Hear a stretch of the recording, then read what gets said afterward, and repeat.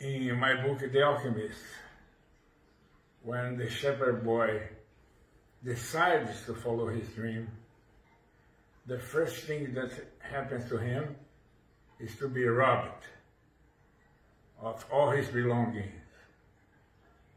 And he could see himself as a victim or as someone searching for a meaningful life.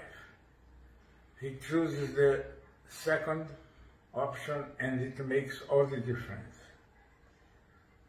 We are living the same situation now. This pandemic is hitting everybody. Nobody's immune.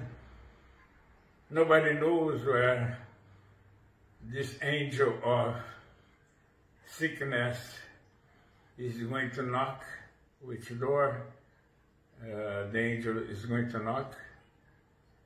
But we know that at the end of the day, or at the end of the night, there is always a new day. So may your 2021 show a new day full of opportunities with all the lessons that we learned.